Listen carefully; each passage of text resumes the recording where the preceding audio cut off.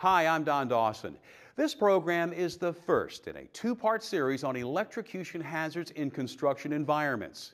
The series covers information on electrical hazards and electrocution, major types of electrocution hazards, power lines, GFCIs, power tools and extension cords, lockout, tagout and isolation, and employee training.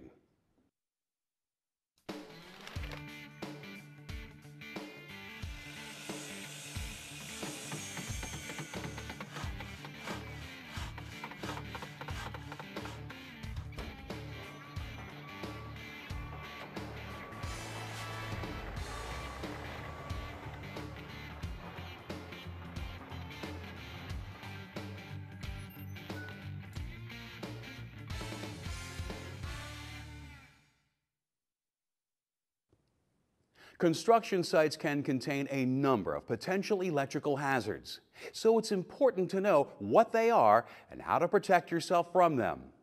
OSHA defines 4 types of hazards that are associated with electricity and 3 types of injuries that result from them.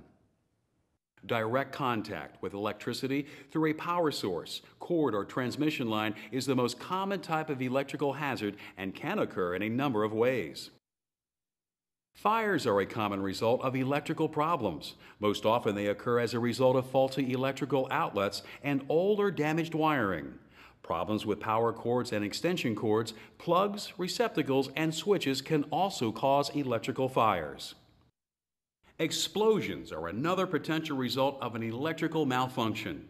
An explosion can occur when electricity ignites an explosive mixture of material and air. This can range from a liquid such as gasoline to something as common as dust. Arc flash is one of the most intense forms of electrical hazards. It is the sudden release of electrical energy through the air when a high voltage gap exists and there is a breakdown between conductors. An arc flash gives off thermal radiation, heat, and bright intense light, both of which can cause burns. Temperatures as high as 35,000 degrees Fahrenheit have been recorded from some arc flashes. High voltage arcs can also produce significant pressure waves by rapidly heating the air and creating a blast.